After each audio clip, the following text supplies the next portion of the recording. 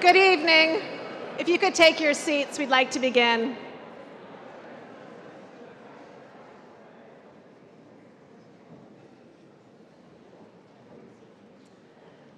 My name is Melody Knowles, and I'm the acting dean and president at Virginia Seminary, and I'd like to welcome both you and our speaker here tonight.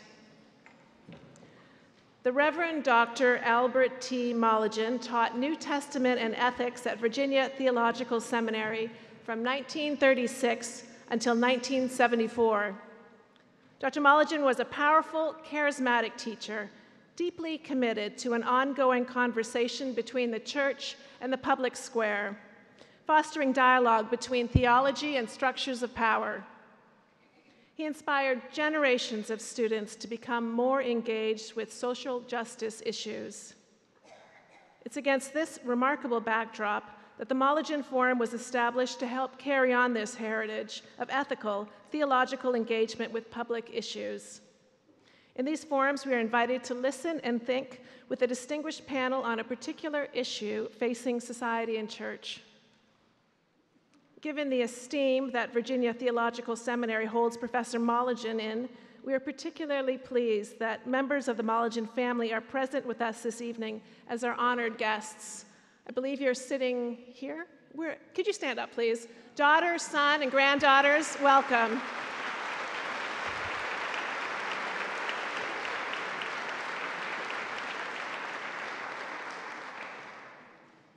In conjunction with our Center for Anglican Communion Studies Women of the Communion Year, our keynote speaker this evening is Secretary Madeleine Albright. Madeleine K. Albright is chair of Albright Stone Ridge Group, a global strategy firm, and chair of Albright Capital Management, an investment advisory firm focused on emerging markets. Dr. Albright was 64th Secretary of State of the United States. In 1997, she was named the first female Secretary of State and became at that time the highest-ranking woman in the history of the U.S. government. From 1993 to 1997, Dr. Albright served as the U.S. Permanent Representative to the United Nations and was a member of the President's Cabinet. She's a professor in the practice of diplomacy at the Georgetown University School of Foreign Service. Dr. Albright chairs the National Democratic Institute for International Affairs. She's also the president of the Truman Scholarship Foundation and a member of the U.S. Defense Department's Defense Policy Board. In 2012, she was chosen by President Obama to receive the nation's highest civilian honor, the Presidential Medal of Freedom, in recognition of her contributions to international peace and democracy. And in 2014, it was our distinct honor to award Secretary Albright with our own Dean's Cross here at Virginia Seminary. This award recognizes outstanding leaders who embody the baptismal vow to strive for justice and peace among all people and respect the dignity of every human being. Just to say, there's a room across the way where we have a plaque honoring all of the recipients of the Dean's Cross. And just personally, whenever I see the name Madeleine Albright, I must say I do stand up a little straighter. 10 years ago, Madeleine Albright wrote The Mighty and the Almighty. In this text, she explores the constructive part that religion can play in domestic and foreign policy and the necessity for politicians and policymakers to engage with religion. 10 years on, we were left wondering, if Secretary Albright was writing a new edition of The Mighty and the Almighty, what would be the same? And what would be different? 10 years on, how would Secretary Albright address the relationships between religion and public policy? And these are exactly the questions we've invited Dr. Albright to address this evening. Distinguished guests, panelists, sisters and brothers, you are welcome to Virginia Theological Seminary and the 2016 Mollegen Forum. Addressing the topic, the life of faith and the life of the nation, I introduce to you Secretary Madeleine Albright.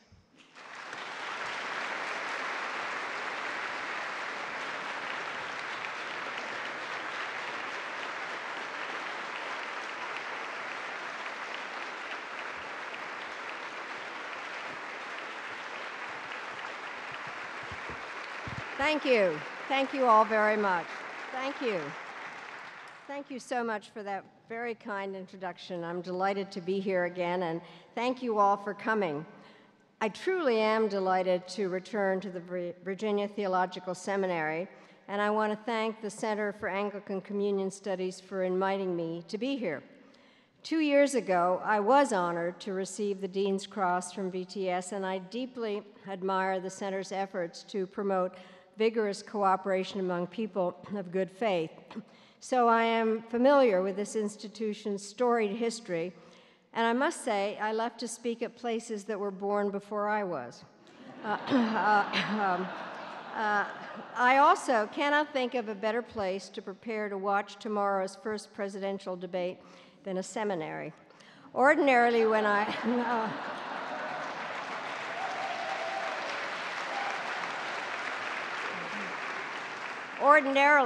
I speak, people ask me a lot of hard questions, so it's great to be in front of an audience where I can get around those questions simply by encouraging everyone to pray.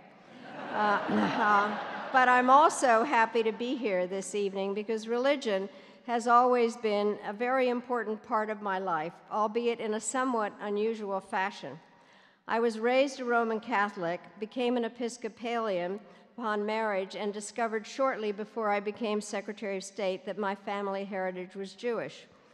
As a diplomat, this gave me an enormous advantage because where my colleagues could only engage in interreligious dialogue with others, I could at any time retreat into a corner and start talking to myself. Still, my closest connection is to the Episcopal Church, and years ago I had the honor of serving on the governing board of the National Cathedral, and those of you who have been on a vestry might appreciate that at the start of each meeting we would say a prayer, gaze serenely around the room, and start arguing. Naturally, the most passionate quarrels were over the least important issues. Church doctrine barely came up. What really mattered was deciding on the rose window or the best shade of brown to paint the gargoyles. If you attended church today, and I'm sure you all did at least once, chances are that you heard readings from Timothy and Luke about the perils of haughtiness, about how money is the root of all evil, and about how we should show compassion toward the poor, lest we end up like the rich man in the story about Lazarus, begging for a single drop of cooling water amid the flames of hell. Like many such texts, these were designed less to comfort the afflicted than to afflict the comfortable, and I have to admit they do a pretty good job of it. But tonight, I don't want you to worry. I'm not a theologian, I don't do sermons, and I'm not even particularly well behaved, so I'm not going to concern myself with your, or for that matter, my individual ethics and morality.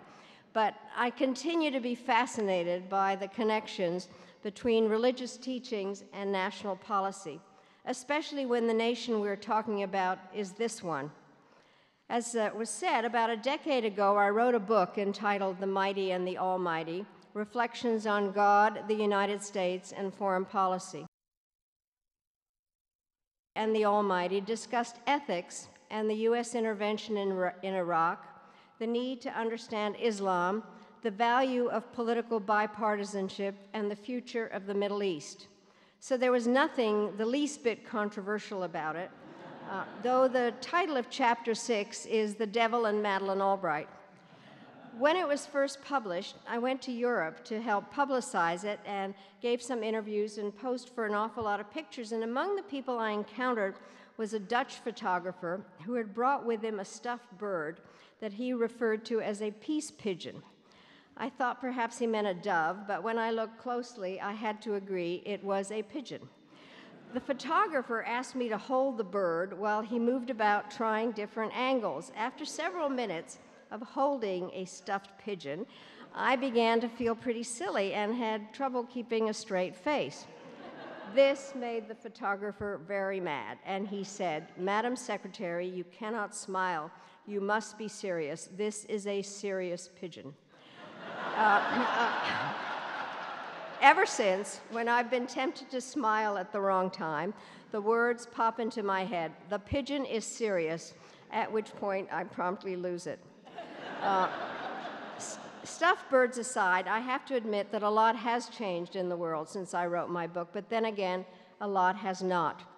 The administration of George W. Bush was much more explicit than President Obama has been about the role of faith in shaping public decisions and policy. In his second inaugural address, President Bush said, and I quote, "America in this young century proclaims liberty throughout the world and to all the inhabitants thereof," unquote. He did not add that in Leviticus, God assigned that same task in the same words to Moses.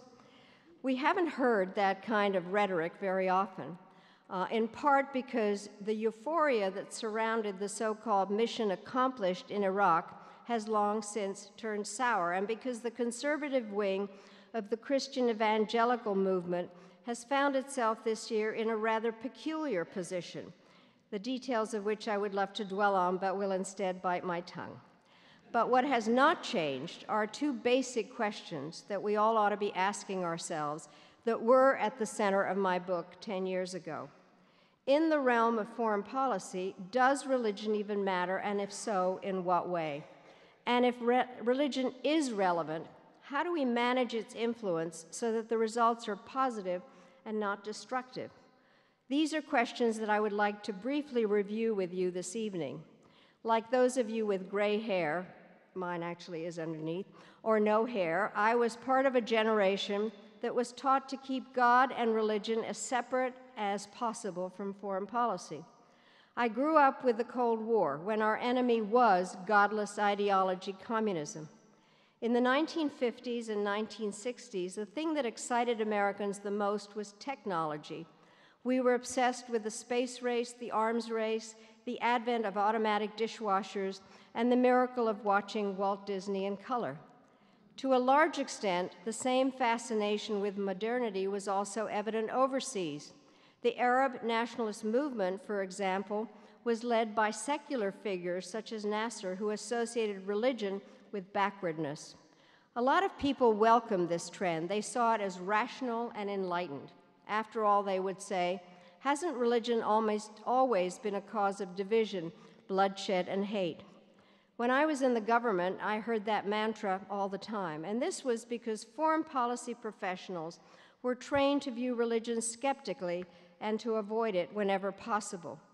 Their argument was that people make better decisions when rational and that nothing makes humans less rational than religion.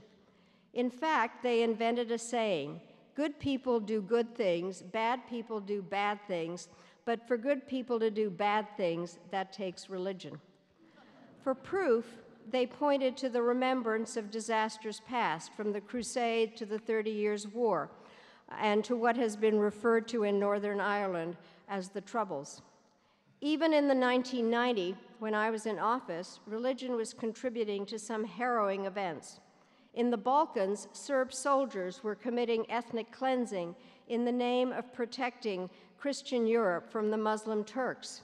In Asia, India began testing nuclear weapons, and Pakistan felt the need to follow suit. What could go wrong? In Egypt, I met with a president whose predecessor, Anwar Sadat, had been killed by religious fanatics. And in Israel, I exchanged hugs with Leah Rabin, whose husband had been murdered by a man who was certain he was doing God's will because his rabbi had told him so. But it was not until 9/11 that the foreign policy establishment in our country truly reawakened to what had in fact been the case all along. Religion still mattered, and in a way that cannot simply be compartmentalized. Yes, it has a personal dimension that is felt in the heart and mind of every person of faith, but it also has a direct and ongoing impact on world affairs, and we ignore that truth at our peril. We cannot escape the fact that religious convictions are a vital part of what causes many people to do what they do. And so, in answer to the first question I posed a couple of minutes ago, yes, religion is relevant to foreign policy. The second question is how to manage religion's influence so that the results are positive and not destructive. And that is where the rubber meets the road, and it begins with a basic recognition. We can't influence or guide what we don't understand. It is true, of course, that the United States observe a constitutional separation between church and state, but there is nothing in the Constitution that requires our diplomats to be ignorant. People in American embassies across the globe should be able to communicate with as many people as possible and in their own terms, and that means they should not be afraid to enter into discussions about religious motivations and beliefs. This was a major theme of my book, and I'm pleased to say that at least some people out there were listening. In the last decade, the Foreign Service Institute has begun to emphasize training in religious concepts and themes in a big way. We have a fantastic ambassador for international religious freedom, David Saperstein, who is getting other countries interested in working cooperatively precisely in this arena. And 2 years ago, Secretary of State John Kerry established an Office of Religion and Global Affairs that is working with the entire diplomatic corps based on the idea that understanding a country's religious dynamics is just as important as knowing its language, culture, and history. Meanwhile, religious leaders and followers from a variety of faiths have been playing a hugely positive role on key issues. Examples include the campaign to curb greenhouse gas emissions, the approval of a global agenda for sustainable development between now and 2030, the normalization of diplomatic relations between the United States and Cuba, and the effort to respond in a humane way to the incredible human suffering caused by the war in Syria and the outflow of refugees from the Middle East and North Africa. Amid all the troubles and turbulence of our era, the call of conscience is still being heard, leading again to the question of whether we can truly realize religion's potential to bring people together. What encourages me is that for all the differences of doctrine, the underlying values of most religions are similar. The Golden Rule has roots in almost every culture.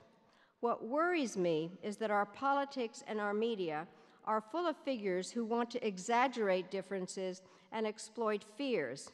And in the decades since I wrote my book, those voices have gotten much louder.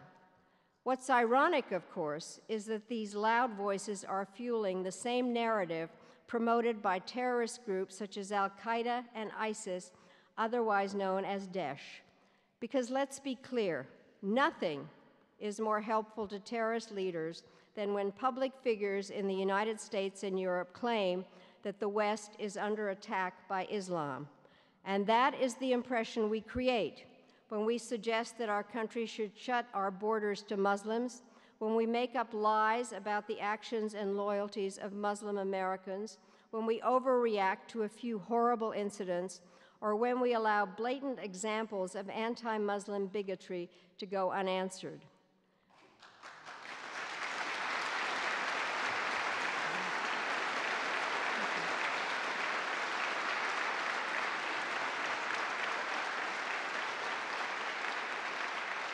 We need to remember that the first rule in public life is to frame the choice. We will prevail in this confrontation if people believe that the great divide in the world is between those who think it's okay to murder innocent people and those who think it's wrong, between the terrorists and those who are not terrorists. We will be in for a very long struggle if people believe the choice is between those supporting Islam and those attacking Islam, and that is precisely the fight that Daesh wants to have. But the truth is that when Muslims commit terrorist acts, they are not practicing their faith. They are betraying it. Not long after September 11th, I was on a panel with Elie Wiesel. He asked us to name the unhappiest character in the Bible. Some said Job because of the trials he endured. Some said Moses because he was denied entry into the promised land. Some said the Virgin Mary because she witnessed the crucifixion of her son. Elie Wiesel said he believed the right answer was God because of the pain he must surely feel in seeing us fight, kill, and abuse each other in the Lord's name. And that's why I believe we have no greater task than to build bridges of understanding between people of different cultures and religions. And by that, I don't mean mere tolerance. I don't like the word tolerance. that's tolerate, put up with. I mean genuine understanding and respect. Is it possible? You tell me, but consider that last December, al-Shabaab gunmen stopped a bus near the town of Alwa, Kenya, demanding that the passengers separate themselves according to faith. Instead, the Muslims shared headscarves with the Christians to conceal their identity. Said one Muslim passenger, and I quote, "We stuck together tightly. The militants told us they would shoot us, but we still refused and protected our brothers and sisters. Finally, the terrorists gave up and left." About 15 months ago, a group affiliated with Daesh attacked one of the oldest Shiite mosques in Kuwait. 27 worshipers lost their lives.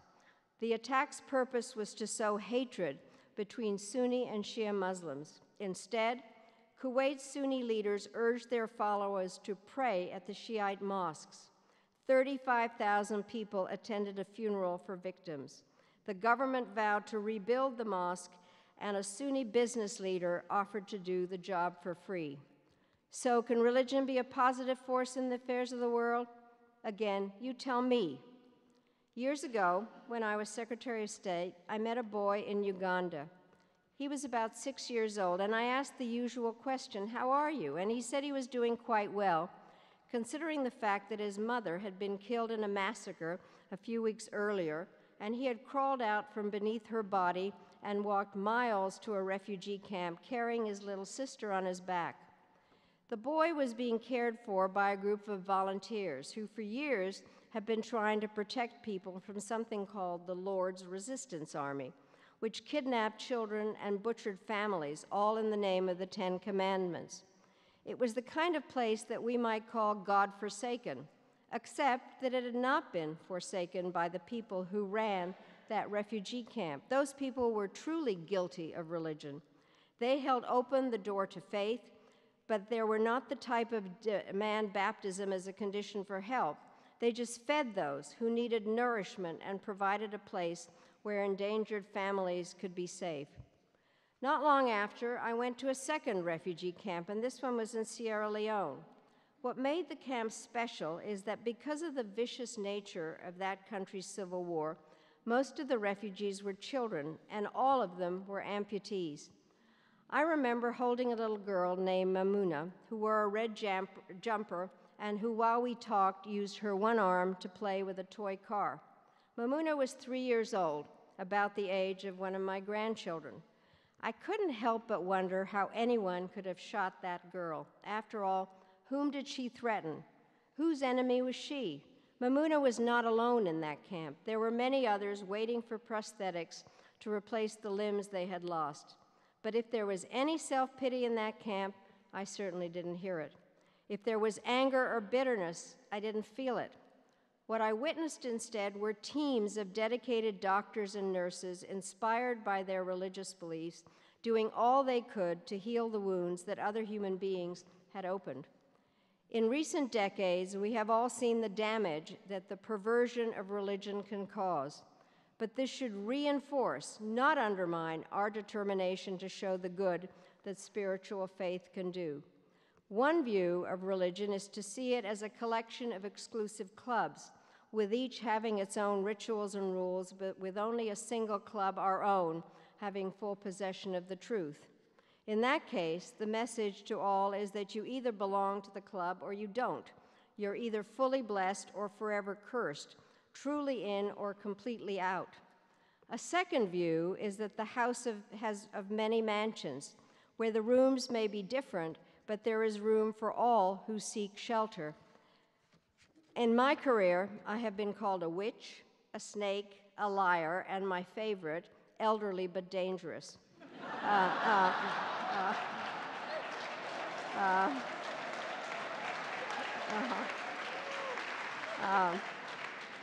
So I'm not afraid to be called a heretic, and I will confess to you tonight that I believe in the house of many mansions. Such a structure is consistent, in my view, with the best ethical and moral traditions of every major religious faith. It is in keeping with our fundamental need to live and work together as fellow inhabitants of this deeply troubled and ever-shrinking globe. It honors the principle of respect for every human being, and it encourages us to follow in the footsteps of Paul's admonition to Timothy to be rich in good works and to fight the good fight.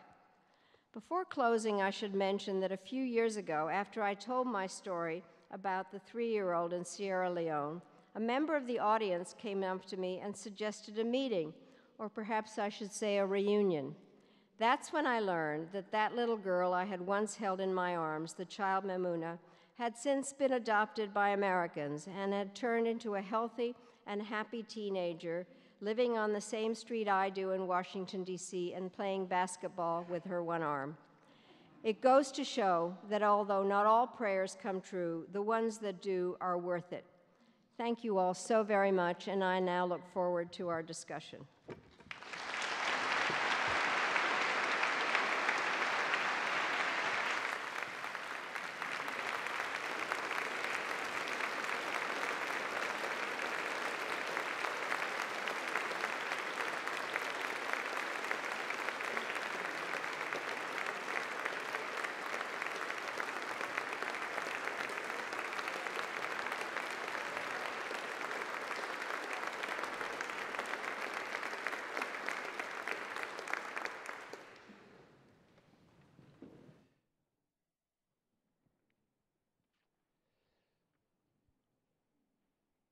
My name is Robert Heaney. I'm the Associate Professor of Christian Mission and the Director for the Center for Anglican Communion Studies here at Virginia Theological Seminary.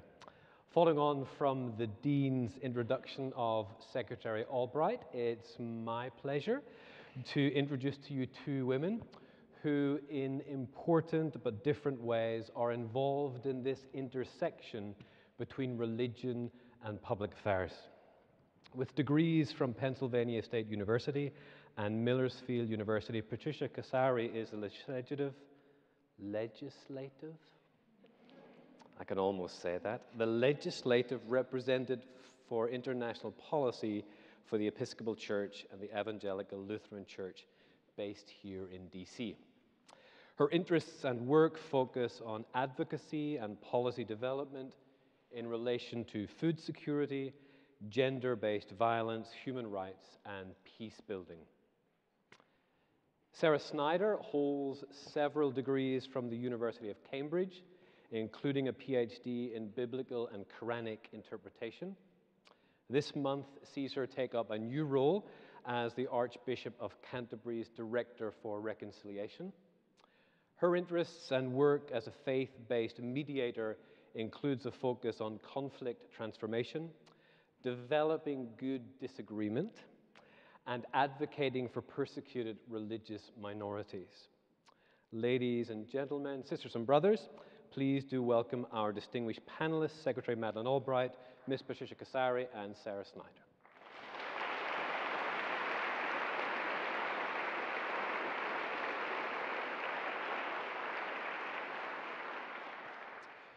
So the format for this evening is pretty simple. I have a series of questions that emerge in light of Secretary Albright's work and writing and address this evening that we're going to talk about together.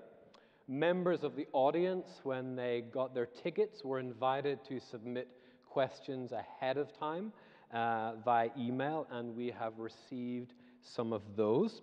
If you are a person who submitted a question, when I mention your name, can you please raise your hand so that one of our ushers can find you and bring you a microphone? Most of the audience questions relate to specific issues that are of concern right now to the life of the nation, the nations, and to the life of faith. I would only ask you that you stick to the question you submitted ahead of time. Now, given that Secretary Albright, given what she just said, I confess to being a bit worried. Now that we have prayed together, we're going to turn to fight together. But let's see how it goes. So let's begin with a basic question. Published in 2006, Secretary Albright's important book, The Mighty and the Almighty, argues for the importance of religion in public policy and international affairs. Secretary Albright, you say, and I'm quoting, American diplomats need to think more expansively about the role of religion in foreign policy and their own need for expertise. They should reorientate U.S. foreign policy institutions to take fully into account the immense power of religion to influence how people think, feel, and act. So let's begin then with a very basic question, and I'd like to begin with Sarah. What, in terms of your own thinking, feeling, and acting, does it mean to be a religious person anyway? Simple. Yeah. I would say that to be religious means to have a relationship with God. As a Christian, I understand that relationship through the person of Jesus Christ. And secondly, from that, I would say that to be religious means to know that I am reconciled with God. And that, again, is through the person of Jesus Christ. And thirdly, I would say that it means to be a praying person, someone who communicates with God. Patricia, same question.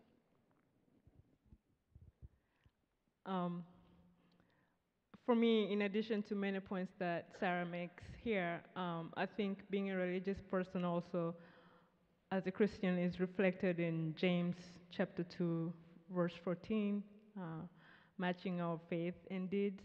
And I think faith can be transformative, and when we actually act with our faith, we're able to meet new people, meet other religious people from different traditions who, through that work, you come to a very good understanding of why you exist together as human beings. And Secretary Albright, hearing this, the way you framed religion, thinking, feeling, acting, in your experience, and how do you define a religious person in light of that framing? I think those were wonderful statements from my colleagues, and I think express the importance of religion in people's lives and in their relationship with others.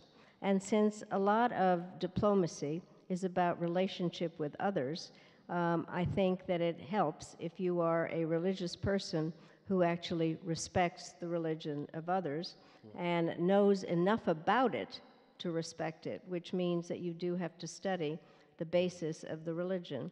I do think the more I teach, and I teach about diplomacy, and what it's about is being able to put yourself into the other person's shoes so that you can figure out what it is they need. And I think that that's something that's very basic, as you have described religion, and it's certainly something that God and Jesus Christ have taught us, is to put ourselves into other people's shoes. And Sarah, given some of your academic work, where do you see the tensions, given your definition of religion and a religious person, where do you see the tensions and the difficulty with conversations around conflict and how identities might clash?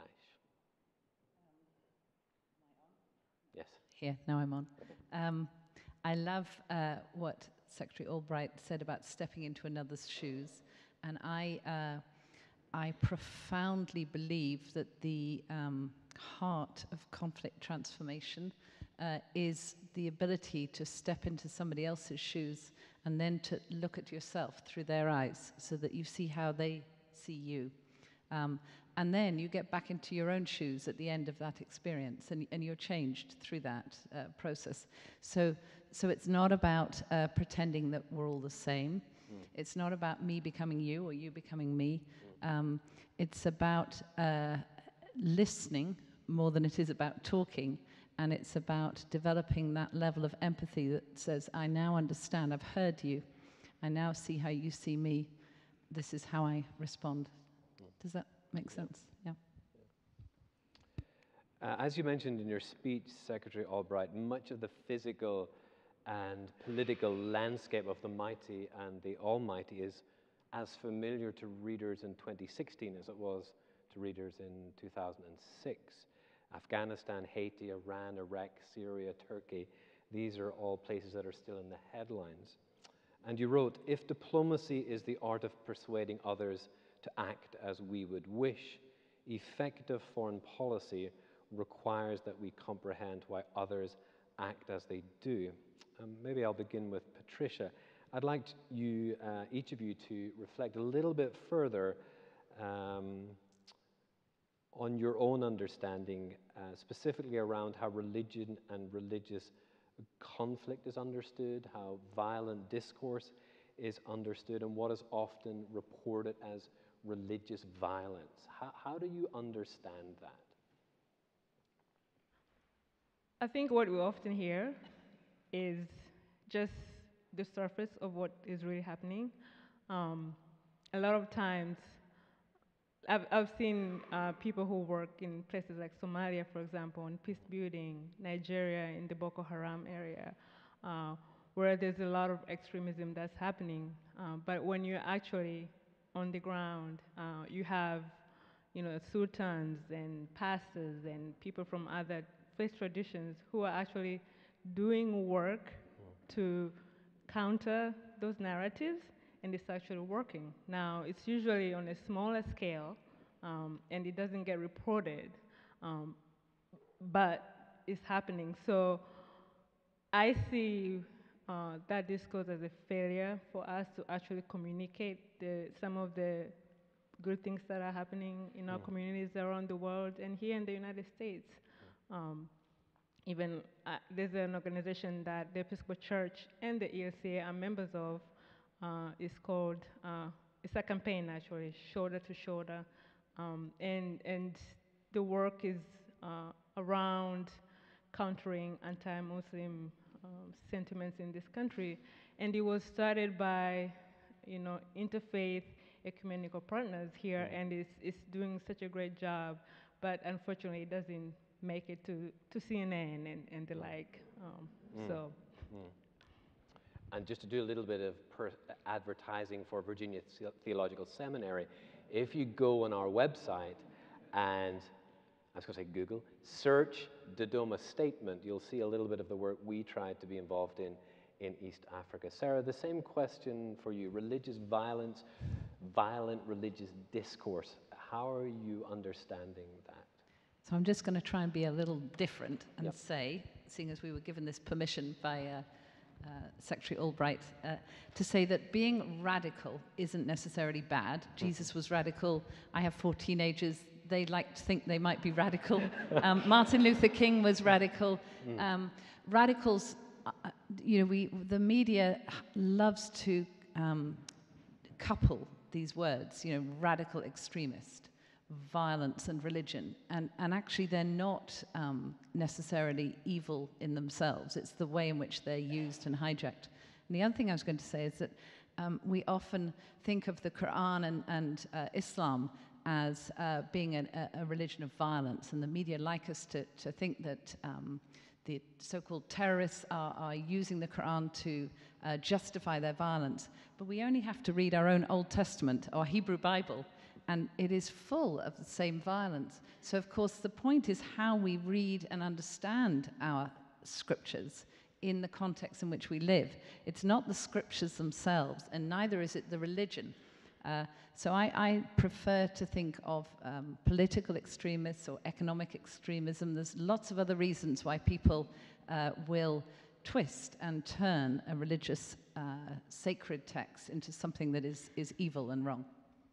Can you say a little bit more and give us a few tips on how to treat these texts, our own texts, when there is so much violence in the text, when the center of our faith has an emblem of violence? How do you approach those texts?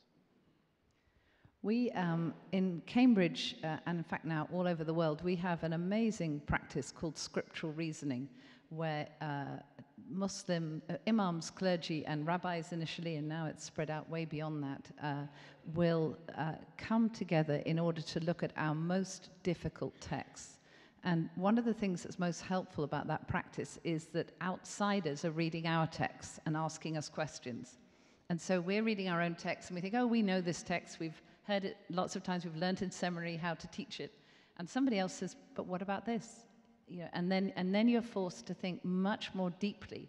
And again, it's this idea of through somebody else's eyes. You're looking back at yourself and thinking, gosh, so that's what they think. That's how they think we're reading this text. And actually, I've found that a very helpful way of reading our own texts with humility, our own scripture with humility, and saying we haven't got all the answers. We're searching, and maybe what we're doing is we're having to listen. We're listening, first of all, to God, and then we're also listening to those outside our community who come to us with these deep questions that help us search for better answers, more healing answers. Secretary Albright, same kind of question. You've talked a little bit about that this evening, so-called religious violence, violent religious discourse. Do you veer one direction or the other, or does it depend on the context? That's to say, this religion is part of the problem. This is a departure from the religious conviction. Tonight we heard you say it's a departure. Is it ever not a departure, but the religion itself is a bit of the problem? Well, I'm fascinated by what you were saying in terms of reading the scriptures. I have to say that I am reading parts of the Old Testament every day. It's pretty violent. And I think the thing, and I just kind of wondered in terms of, and the reason I think that it's worth looking at when it was written and the historical context is certainly true for the Old Testament, and it's true for the Quran. I think we have to understand, which is one of the things that I think we have a tendency not to see the holy books as being part of a historical era or culture. I know some of the things in the Muslim world have nothing to do with religion, but with the culture of the country that they've come from. And I think that is the reason why people really need to study what is going on. I find the hardest part, and I'm doing some work now, if I just might explain, I tried desperately to be bipartisan. And I am doing a study of the Middle East with Steve Hadley, who was President Bush's national security advisor. And we're taking a much deeper look at the Middle East and have papers on a number of different parts. And some of them is about religion and how what has happened in that religion and the evolution of it has in fact affected what is going on now. And the hardest part, and it goes a little bit to what you both said, are even the words or what the adjectives are and how you describe something. I have a good friend here, Bill Woodward, who we were talking about this at the time that we're writing the book, and there's this term moderate Muslims. Bill told me to say it's a bad terminology because moderate Muslims believe passionately in moderation. So, you know, none of the words work. And if somebody's a fundamentalist or an extremist, or even is the term Islamic correct? And I don't think that it is at the base of the religion. I think the religion has been hijacked by people who are trying to use it for their own political purposes, and we have to remember that. Thank you. Okay, we have a couple of questions from the audience coming up. Cynthia Drago. Cynthia, she's right there. Cynthia provides us with a question that kind of will act as a follow-up to what we've been talking about, and she particularly wants us to consider not only how we understand violent discourse and action, but how it might be countered religiously. Cynthia. My question is, what is the most effective interfaith activism strategy that will systematically advocate for these three things: the principles of nonviolence, the acceptance of the cultural and human value of women around the world, and the responsibility for preventing radicalization of hate into action? Thank you. Okay, so we're thinking about practical principles here: nonviolence, the dignity and value of women, and preventing radicalization. Patricia. That's a fantastic question. Thank you, Cynthia. I mean, I'm often reminded of when I'm working on gender-based violence or issues around women's rights. I like to go back and look at the historic participants in those movements. And one thing I think we are discovering right now is for many, many, many years, or you can say decades, a lot of those people who are doing the work were women, and rightly so, because they're the ones experiencing that. But we're also discovering that there's a need to find allies, male allies, for example, and you can use that thread for when you're handling issues around radicalization or human rights, finding allies within the communities where these things are happening, and coming up with the strategy together to work in those spaces. So the narrative and who is welcome at the table has to be looked at and redirected a little bit. Secretary Albright, I might turn to you around these three issues. How have you seen interreligious cooperation address these effectively, or what are principles you would particularly point to make that happen? I do think, actually, all three of the elements are necessary and important in different ways. I think one of the things, if I could just add an additional point to this, sometimes the disputes are ethnic in countries, sometimes associated with religion, sometimes associated with whatever grouping people are from, and that adds an additional issue to it. And we have often found that women from different groups are able to find a certain amount of understanding with each other. But however, I do agree that we need male allies. And I'm often asked what the world would be like if it were run completely by women. And I have said, if you believe that's really good, you've forgotten high school.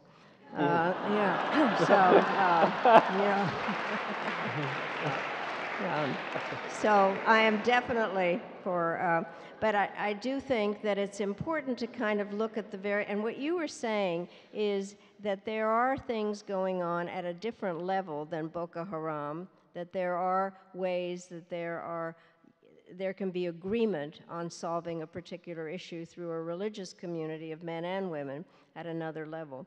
I think nonviolence is obviously a fantastic tool, but very, very hard, and very hard if you are being attacked. And I think one of the parts that I keep thinking is we need to keep putting ourselves into the position of the people that you all are dealing with in terms of peacekeeping and food security and a number of different issues that make this very, very hard. Sarah. Thanks for that question. I'd just love to share with you two programs that I've had the privilege of engaging in. One is to recognize women as peace builders, not as the victims of violence. They are the victims of violence, but they're also usually the front line in peace building. They're the first people to notice changes in young people, in their older people in their communities, and they're usually the first people to try and persuade somebody in their own family out of that extremism. There are, of course, in Boko Haram and Al-Shabaab, women who are also becoming extremists themselves, and it's a very interesting second program that I'm involved in looking at what are the drivers that lead young women particularly to become extreme to the point of violence. And that is quite a new shift in the recruitment strategy of extremists, and we're really looking into how we can help reduce the likelihood of young women being recruited. So that's all around women as peace builders. The second program is about residential space and the meal table, so it's very practical. And this is a program that brings people in, men and women, from conflict zones to a different space that we like to call a brave space. It's a place where they're going to encounter those they never meet in their own community because they're afraid of them. And we get them together, and the first thing we do is we give them a meal. And many of the people actually come from cultures where you would not sit and eat a meal, man and woman, next to each other, let alone would you sit and eat a meal with your enemy. And there is something profound about sharing a meal with the people that you fear, and it's a very healing process. And I suppose various things come out of that. One is to say that we need to take baby steps. We assume that just sitting down, men and women, is normal. It's not normal for half the world. So our starting point needs to be a little different than we might imagine it needs to be. But secondly, to never underestimate the value of providing food and hospitality and allowing people the space just to eat and to be together. That in itself is a very substantial contribution to peace building. Thank you. So religious people, many, have this desire to do good, to make positive contribution to society. It sounds like what we're saying, some of these grassroots initiatives are not given the recognition that they might. Christine Johnson has a question that echoes this desire for faithful orientation or reorientation as it relates to a very particular issue. We want to hear from Christine. Thank you. American Christians are, in a sense, dual citizens of the mightiest nation on earth and God's eternal kingdom. And yet, if you look at the news and listen to the political discourse, we are some of the most terrified people on the planet. I guess we're scared of losing our privileged position. So often we use our privilege not to help those in need, but to keep them at arm's length.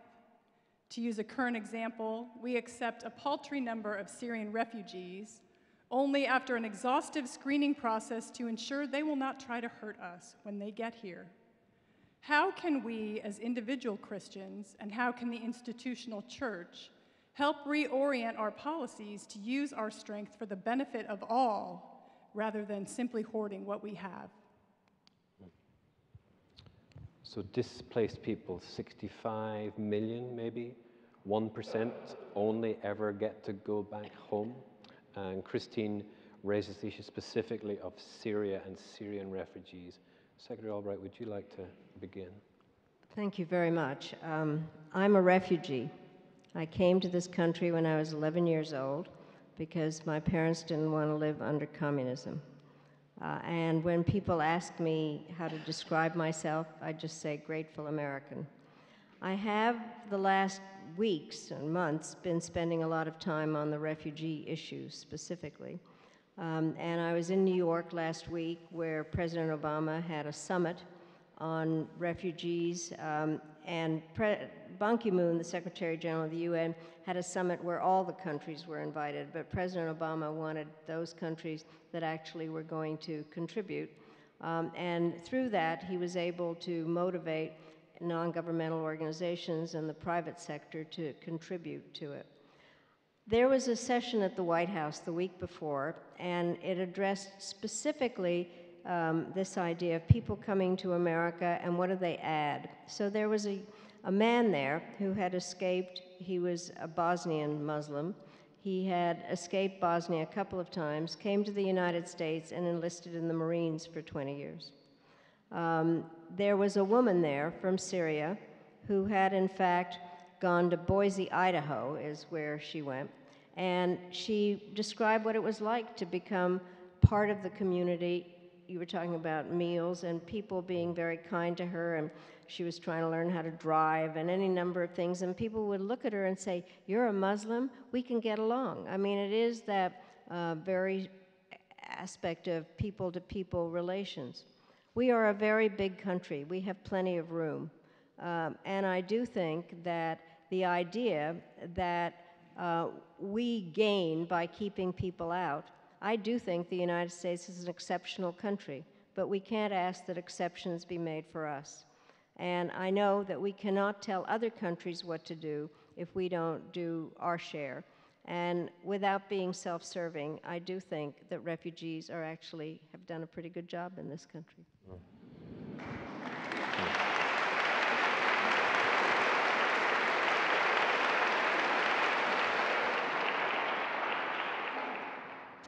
Patricia, on this issue of refugees, particularly Syrian refugees. Sure, thank you for that question. I think for me, and this is where my frustration always happens in my work. In a lot of our pews and congregations, we have a lot of people who care about this issue, but we often don't hear the voices. They are not engaged in the political scene, and so as a result, all you hear about is the people who are against the issue of inviting refugees into our country and be a welcoming communities. So that's just my plug to encourage you to be involved in those spaces where there are opportunities to actually make your voice be heard. I loved the, during General Convention, a lot of us had this kind of souvenir to take home, and it was Jesus on the bench as a homeless man.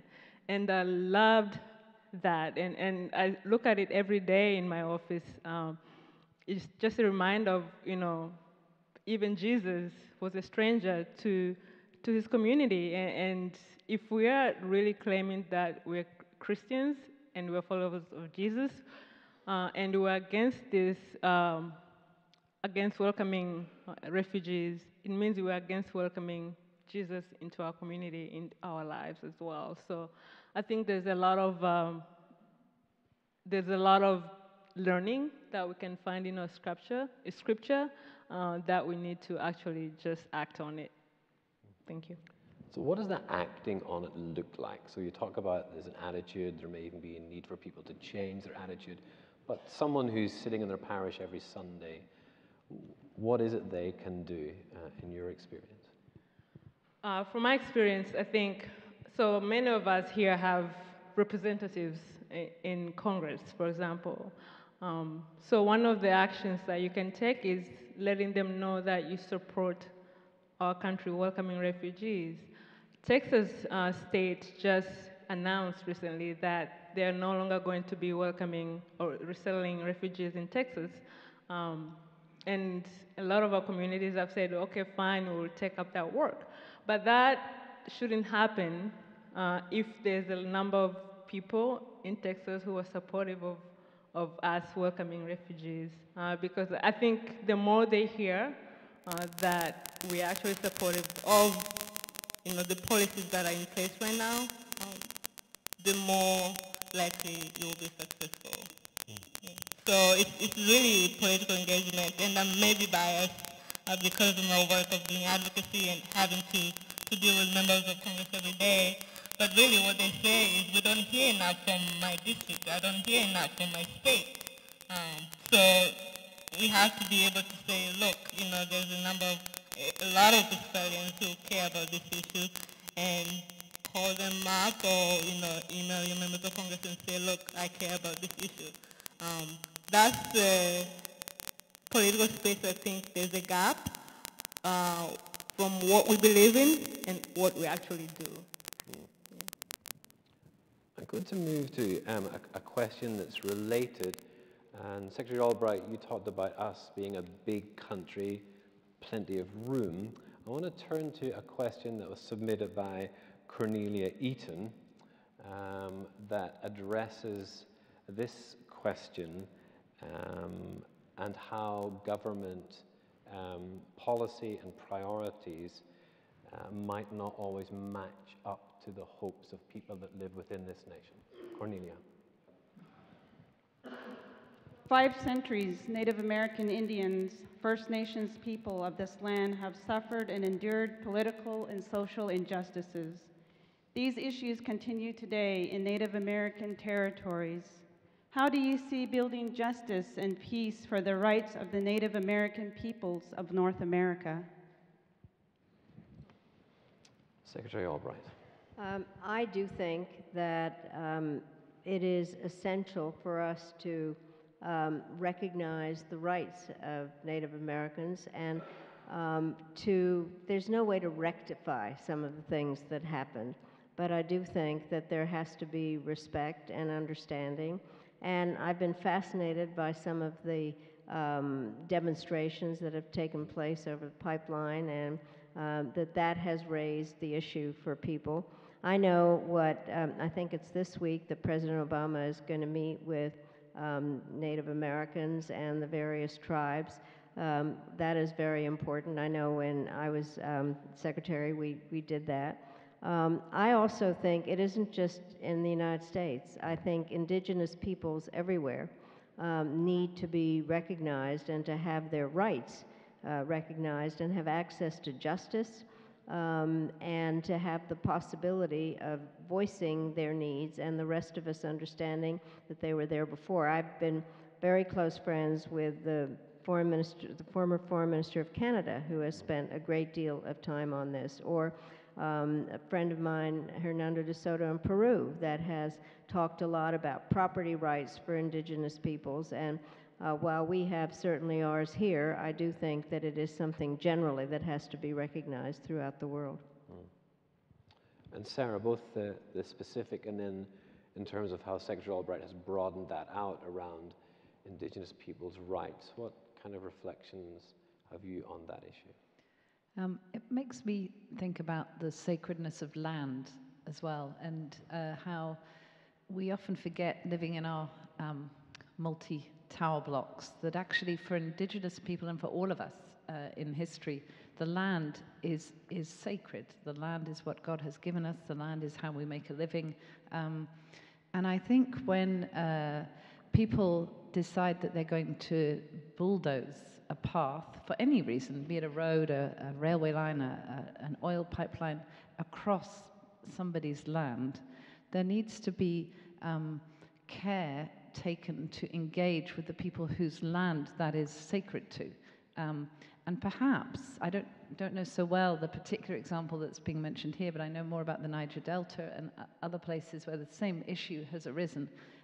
Perhaps where we've gone drastically wrong is that those who build those lines have no understanding of the sacredness of land and its meaning to the people. So what needs to be restored is a conversation, and more than that, followed by action, but initially a conversation that is about listening more than it is about talking.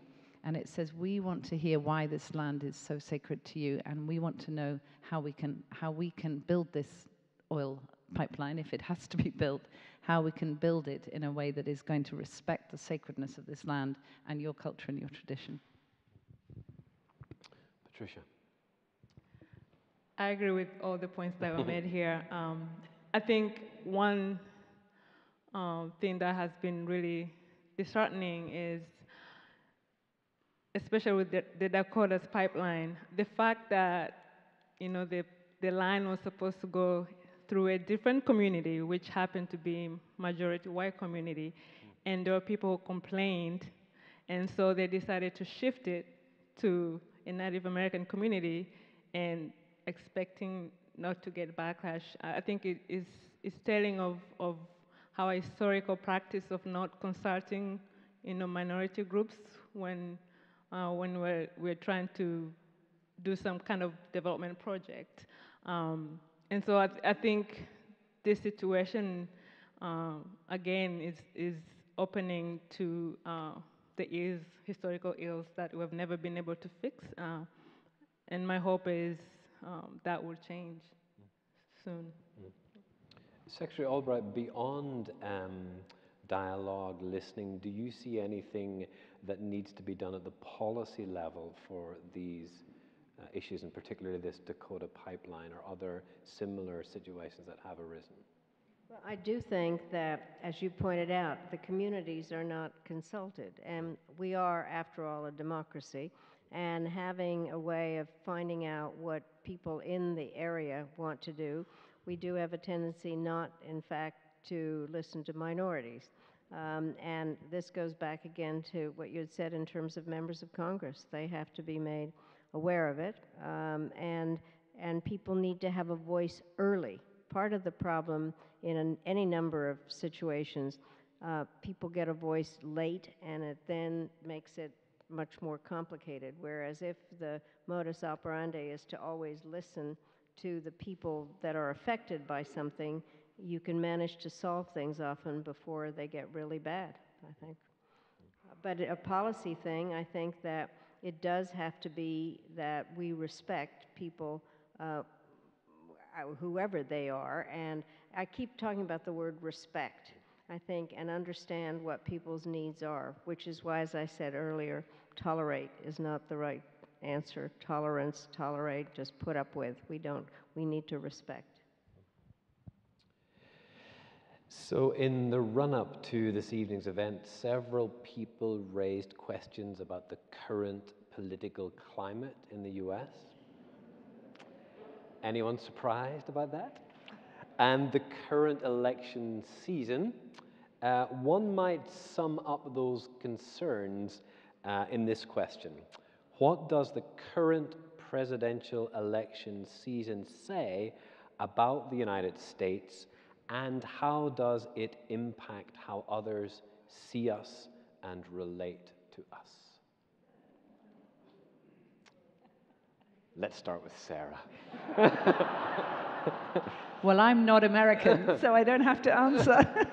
Actually, I thought when Christine asked her question, I was rather wishing you were up for the presidential election, because it was a good question. I mean, I've been working at the UN the last 18 months, so I have actually been coming and going from New York. And in our little flat, there's a little television in this rented flat that only has 2 news channels. It's Fox and CNN. And I decided that CNN is the better of the 2 for me to watch. And I was saying earlier how I couldn't wait to get home from work to put CNN on, because, and this was going back to the beginning of this debate, because literally my jaw was on the floor. I had no ability to understand how this was for real. And I kind of thought of it like a soap opera. And then of course, the nearer we've got and the narrower the election has got, the more real and the more frightening it becomes. And what I see, you know, and I'm sure all of you see this, but I see this election being played around fear. And it seems to me to be constantly digging into people's fears of the other, actually. And because that's my business, is how to welcome the other, how to understand the other, I just wish that there could be something or someone who is able to engage this dialogue, this public dialogue, with that kind of rhetoric. How do we begin to understand the other?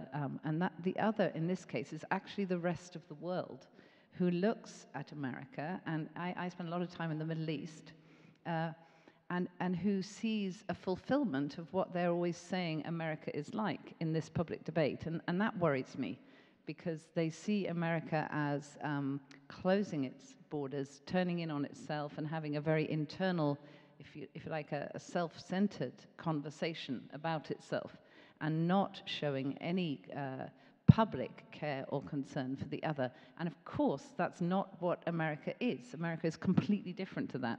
But that's the kind of rhetoric that's getting played in the media outside America, the only bits that we tend to hear. So let me jump in with a follow-up. But I don't want to be too negative, because I love America. Can I just say that? So let me jump in with a follow-up that may be fairer to you, given where you're coming from. To what extent was the debate around Brexit and the decision that the British people made, to what extent does it correlate with conversations and discourse here in the United States? The decision around Brexit was a massive, massive shock to most people of Britain, including those who voted Brexit. They never, ever thought that that would be the outcome. We live as a family in the north of England. Most people, in fact, almost everybody around us voted Brexit. I happened to be a single person in our village who went down that day and didn't vote Brexit.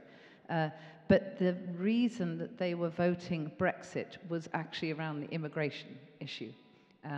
There were a few people in London who voted Brexit around the economic long-term prospects for Britain. And I think that was probably, there's a little bit more sense in that reason to vote Brexit. But the vast majority voted around the immigration issue.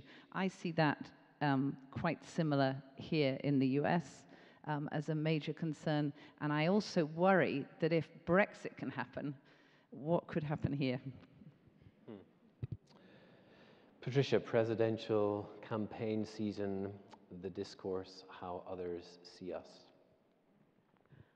I think it's undoing a lot of what we have tried to do in terms of how we have often, as the US, often related to other countries and promote democracy and promote certain way of doing elections. I'm worried that we're giving them a playbook of saying, we're not going to do what you're doing. And it's amazing. I've been traveling, I've traveled quite a bit this year, and the first question I get asked overseas is, what's going on with your elections in the US? And I have no answer, to be honest. But I'm worried that, thinking in the African context, you have a number of elections coming up, and a lot of those countries would often hear from the US government, or you're supposed to do X, Y, and Z, but I think that credibility is a little bit reduced in terms of listening to the US government and getting suggestions to the US government from the US government in terms of how elections are done here. But who knows? We'll see what happens. Secretary Albright, you're allowed to be a little less than objective in answering this question. I have no views. No. Let me just say that I am deeply troubled, but even before this election campaign, as was mentioned, I'm chairman of the board of the National Democratic Institute, and we don't do anything ideological. We kind of talk about the nuts and bolts of democracy. And we had some people in Egypt, and we were talking to them about forming coalitions, and that compromise was a good word, and they said, yeah, like you guys. So we, in fact, are no longer a good example of what should be happening. Also, I was in New York last week, and the number of people from foreign countries that would come up to ask me what was going on, and numbers of people from the Baltic states. I mean, given some of the things that are being said about NATO not counting, and generally that we might not honor Article 5, there were Estonians that were coming up and saying, what now? Dude, can we count on you? So it has undermined us. I do believe that we are the indispensable nation, but there is nothing in the word indispensable that says alone. We need to operate with partners in order to try to figure out how to deal with the various problems that are out there. And I think that we have, one person in this campaign has damaged America's reputation. And I think it is very, very dangerous. I think the danger is not just in what has been said so far, but would be really dangerous if something terrible happened and he won. The bottom line is, I have to tell you, I'm often asked if I'm an optimist or a pessimist. I'm an optimist who worries a lot. And so I am worried that people are not recognizing the importance of this and will say they're not going to vote. And I just got, there was a letter from somebody that I know very well, who was 21 at the time of the Kennedy election. And she wrote that she certainly wasn't going to vote for Nixon, and she didn't think that Kennedy was perfect enough, and so she wrote in Norman Thomas, and she regrets that. And I think that people have to recognize the importance, certainly every vote counted in the 1960 election, that people need to recognize what this is all about. And you were talking about the fear factor. We can't operate on the basis of the fear factor. We got into the war in Iraq because of the fear factor. And we can't decide that we have to be afraid of people, that the United States can't play its role. I think it is, I have been involved in every election since 1972. I think that this is truly crucial and important, and that I think that it is making us look terrible. We are not able to fulfill the responsibilities, and it's the job of the President of the United States to protect our territory and our people and our way of life. And our way of life depends on dealing with other countries and being a country that understands the interdependence and can be America as it was set out to be.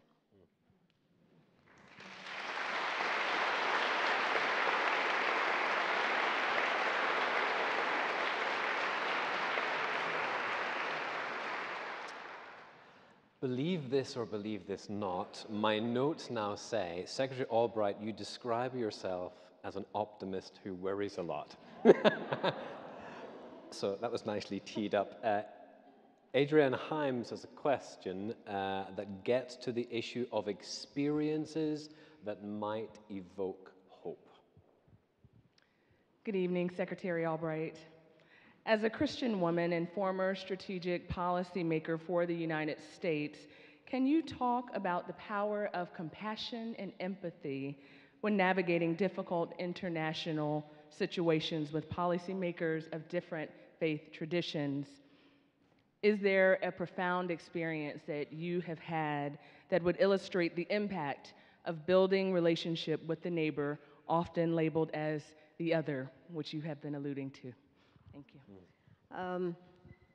I have to say that the idea of representing the United States is the most amazing idea ever, especially if you weren't born here. And so whenever, I think every woman in this room will identify with this. When I first got to the United Nations, the first day, the meetings don't all take place in that fancy room. There's a back room there. And I was the only woman on the Security Council.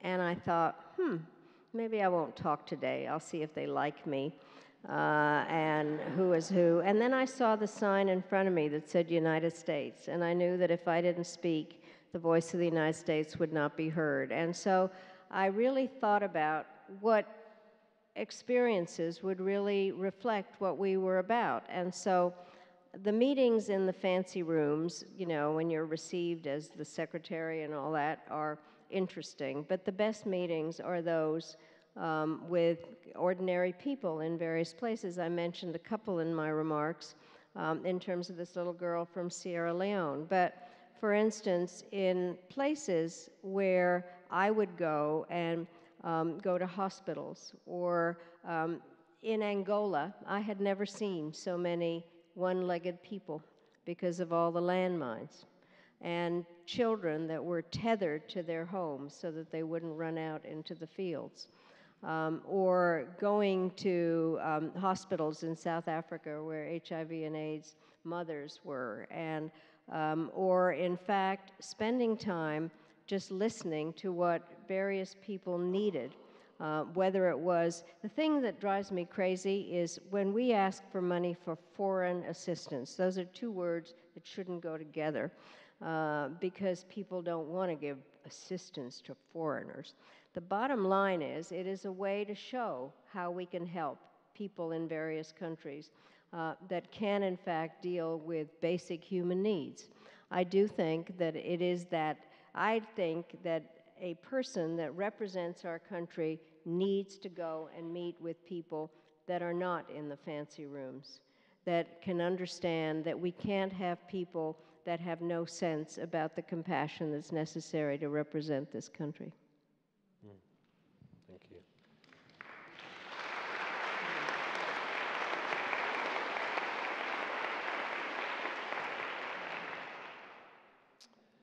I am sorry to say that our time is up in this very fancy room. So I would like to just close with a note of gratitude and also give you a little housekeeping notice. First, thank you for joining us this evening, both here in this Emmanuel Chapel and those of you that are joining us via live stream online. And we're particularly delighted, of course, to welcome to this 2016 Mollegen Forum members of the Mollegen family. Second, we owe a debt of gratitude to our partners in this evening's event, who not only co-sponsored the event, but also led us beautifully through Evensong. We want to thank the Reverend Randy Alexander and his team and the parishioners of the Emmanuel Church in the Hill for helping us prayerfully prepare for our conversation together. And maybe because there's no gargoyles, we didn't end up fighting. I'm not sure. Or maybe it was the great Evensong. And VTS, Virginia Theological Seminary, along with Emmanuel, invite you to a special reception before you go home in the Addison Academic Building directly after we close. Please do keep your seats as the panel leaves the chapel, and then the ushers will direct you to where the reception is. It's been an honor and a delight to welcome our panelists here. Patricia and Sarah, first time to Virginia Theological Seminary. We hope it will not be your last. We really thank you for coming tonight. Grateful for the work that you do, for the insights and perspectives you brought to this conversation this evening. Thank you.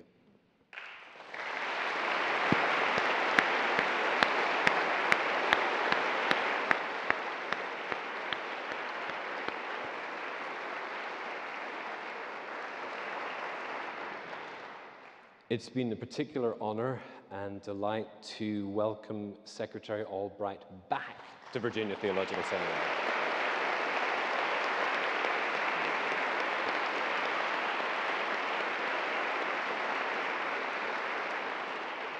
And if you hadn't noticed, Secretary Albright is wearing her Dean's Cross brooch. And also the Anglican Communion pin. So we're all covered. Secretary Albright, we're deeply grateful and thankful for the many years of service you've given this nation and the peoples of the world, for your perspective, for your analysis, for your grace, and for your humor. That has brightened many circumstances and many places, including this place and this time tonight. Thank you.